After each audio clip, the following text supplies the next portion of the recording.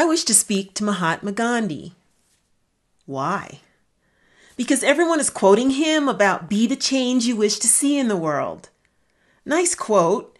Didn't he know that change is hard for humans? People are complex. Their lack of understanding and empathy breeds fear, anger, and violence. I don't even want to be a part of the human race anymore. We know that Martin Luther King was inspired by Gandhi, and he said, "Nothing in all the world is more dangerous than sincere ignorance and conscientious stupidity." And the Dalai Lama, also inspired by Gandhi, says, "World peace must be developed from inner peace." So where is the seed of nonviolence? Where is the seed of nonviolence? Where is the seed of nonviolence?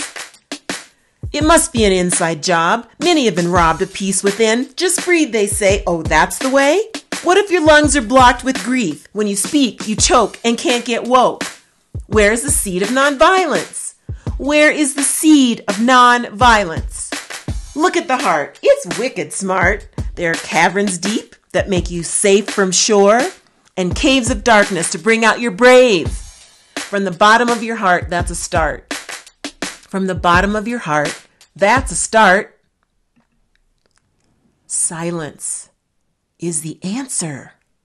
Words are not enough. Move, break the cycle, touch the eternal. Light peeks through, a kernel of love's vibrations ring true. When your mind is relaxed, true love grows, kindness and wisdom shows. Most important, keep your light. Keep your light, keep your light, keep your light. Nonviolence is in the bottom of our hearts, our yearning, our learning, our triggers, our shadows. You get to choose. There is nothing to lose. When you train, your brain can refrain from violence, and when it doesn't rhyme, we don't shine. Only my, me, and mine. Maybe it's time to shine from the bottom of our hearts. From the bottom of our hearts. That's the art.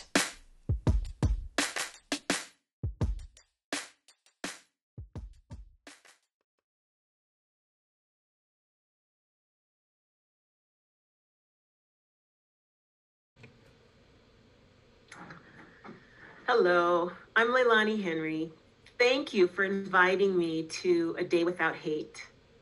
When I think about A Day Without Hate, I think about a day with nonviolence. And I was already thinking about nonviolence when you invited me.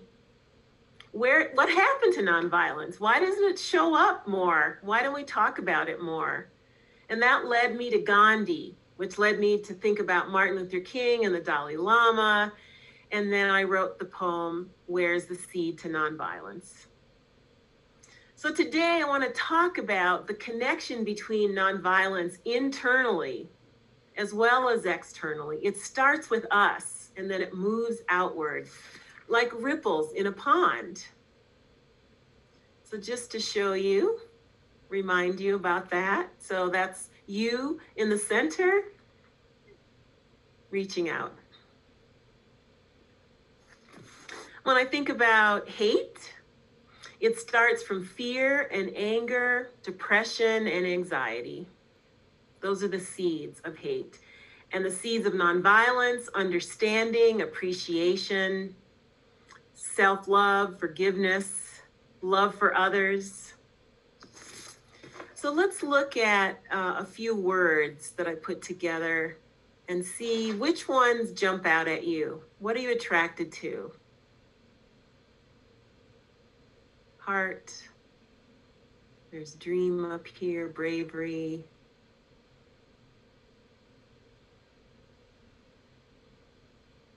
Just think about which ones for you are important. So look at the heart. It's wicked smart. We all have a heart. Some years ago, I met Dr. Joseph Chilton Pierce, who wrote the book, A Magical Child. And he talked about African children who had not lost their powers of clairvoyance, clairaudience, telekinesis. They could move objects with their minds. They grow up in a culture that this is acceptable. He talks about how we can all do this, but it has to be nurtured. So I'm sitting there in the audience, and he's talking about these things about the heart. And all of a sudden, I start crying, and my eyes are watering, and my nose is running, and I'm trying to hide in my hoodie, trying to be discreet. And I have a full-blown cold. Now I don't know where it came from. I'm at a kinesiology conference, so there are people around me who do know, because your muscles are biofeedback for what's going on in your unconscious. So they kind of wait until the lecture is over. But in the lecture, Dr. Pierce talks about the heartbeat and how the heartbeat forms first, then the cells of the heart form first, and they travel up to the brain. So the heart has intelligence. It's 10 times the power of the brain. And it takes instructions from the brain. So the brain, it influences attention, it influences perception and memory and problem solving. And we underestimate the heart. And I was underestimating my heart. I'm working at Lockheed Martin, and it's rocket science, like you know, and everybody is smart. And I want to be valued for my brain also. So to have someone tell me that the brain is maybe not less, but we'll just say the heart is at least as important or more important than the brain, threw me off. So after the lecture, my friends took me to another room and started looking and helped me understand that I had a trigger about being smart and was scared of working from my heart.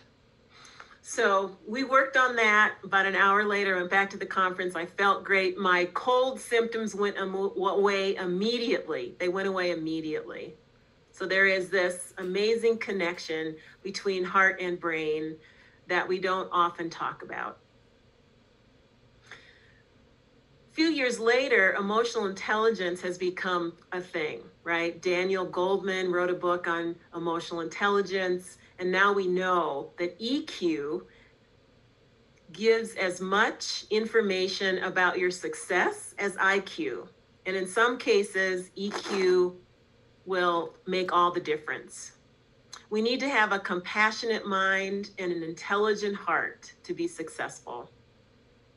And what else is in the heart? You're longing for nonviolence, you're longing for peace, energy, compassion, even that small voice that you have that sometimes you ignore. That small voice is your intuition. Pay attention to it. And your destiny is also in your heart. So it's very important to remember your heart is wicked smart. When your mind grows, when your mind is relaxed, true love grows, kindness and wisdom shows. Let me just go quickly to here and think about the heart. And think about coherence. I'm studying with the Heart Math organization. They've been around for about 25 years, and they have amazing information, scientific information about the heart. So a lot of what I shared and much more is there. And they are researching global coherence and understanding that each of us, that ripple effect, each of us ultimately affects what's happening in the world. So not only in your family, your school community, our nation, the world, we're all connected. And positive emotions make a difference in your health and your well-being. So things like self-validation, appreciation, compassion for self, self-love, love for others, those are all emotions that affect our well-being. And in fact, when you have emotions that have to do with hate and anger and fear, they can measure the connection between your brain and your heart. When you have a the picture of your heart when it's not in coherence is jagged. You can almost see the hate. You can almost see the fear in the graph. And when you change to positive emotions and your heart and your brain are in coherence, they're wavy, beautiful symbol of what's happening in the coherence in your heart. Well, how do you know when your heart and your mind are at odds? What do you do? Take a breath. Take a deep breath. Put your hands on your belly, and when you inhale, allow your belly to push your hands out. And on the exhale, your belly comes back in.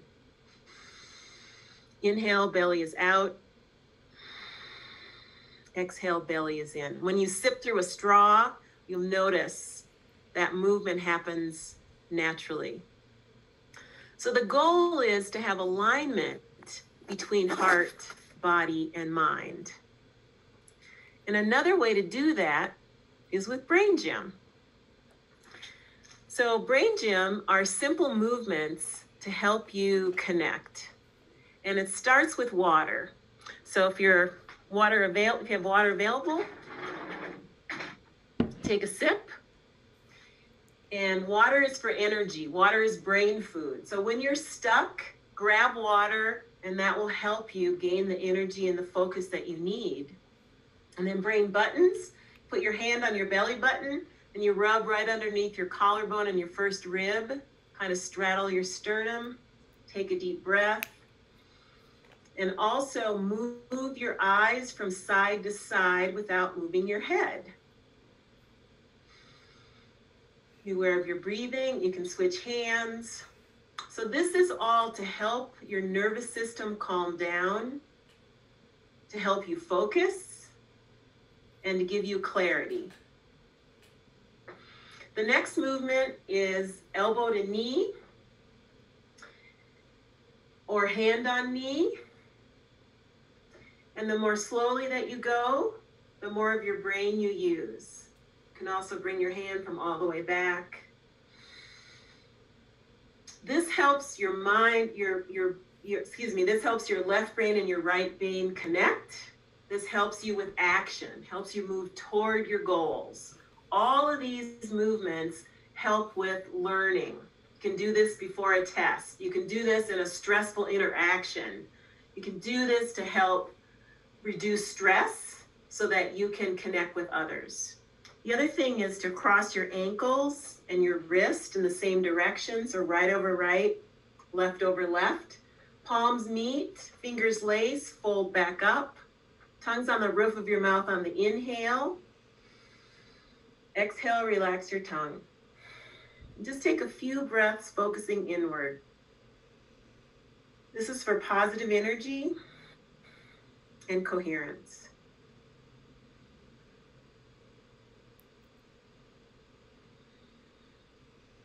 You can uncross, relax your tongue, put your fingertips together. A couple more breaths, helping you breathe through your diaphragm this time.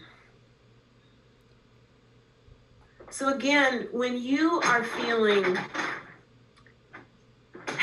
when you're feeling satisfied with yourself, when you are feeling in alignment with your heart and your mind, when you're not feeling stressed, you can reach out to others. And that's the key, right? You have to feel good. When you can't be empathetic when you're not feeling well. The line from the song, when you train, your brain refrains from violence. You can train yourself to do these things. And when you have a lack of self-worth, it's a kind of violence toward yourself. When you hate yourself, it's hard to appreciate others. And when you're stressed, you can't be empathetic, like I mentioned. So it's very important for you to value yourself, find your voice, find ways to connect. So a dream that I had was I was a fly on the wall, and I'm watching a group of people who are brainstorming and coming to a decision, and my chair is empty. And I'm wondering, I'm listening, I want to make comments, I want to share, and my voice is mute. And everyone's going around, comes to my chair. I can't say anything. It makes me realize that I do have a voice, and what I have to offer is of value. And in fact, no one else can say it or do it quite like me. And that's true for everybody. And at that point, I wasn't clear that I had such a value to bring. Not only that, but no two irises are alike. Your fingerprints are completely different. No one has your fingerprints, and no one has your voice. So we do make a difference. It's important to know that. Also, in the metaphysical world, we come from different planets. Can you imagine every single person on the planet coming from somewhere else?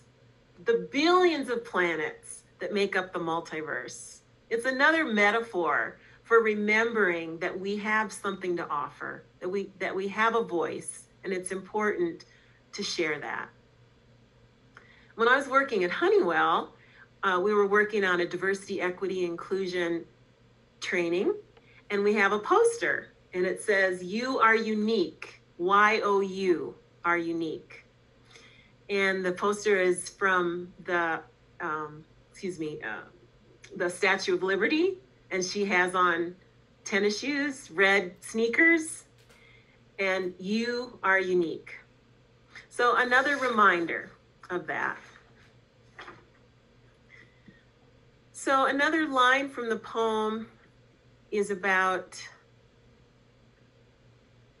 move, break the cycle, and touch the eternal. Light peeks through, a kernel of love's vibrations ring true. Again, it all starts with you, and you go from self to community to the world. So I think about these kaleidoscope images. We make kaleidoscopes, and think about the kaleidoscope as a metaphor for a ripple effect again. So the light peeks through, and then it reaches outward.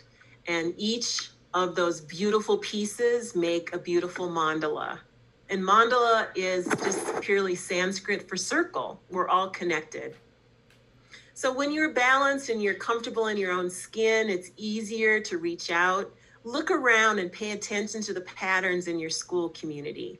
Where can you make a difference? Where are people feeling marginalized? Where are they on the fringe? What creates the haves and the have-nots and the in circle and the out circle?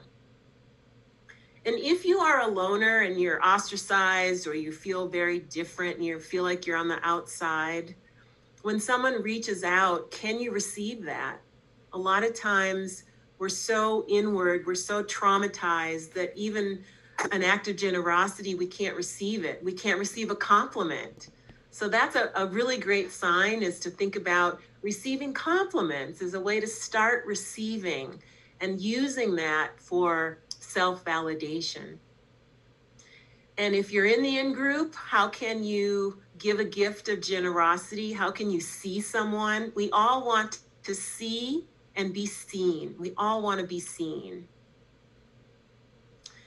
The other thing is be open to conflict, because that's where we learn. When I work with corporate people and they all say, well, I'm afraid to speak up.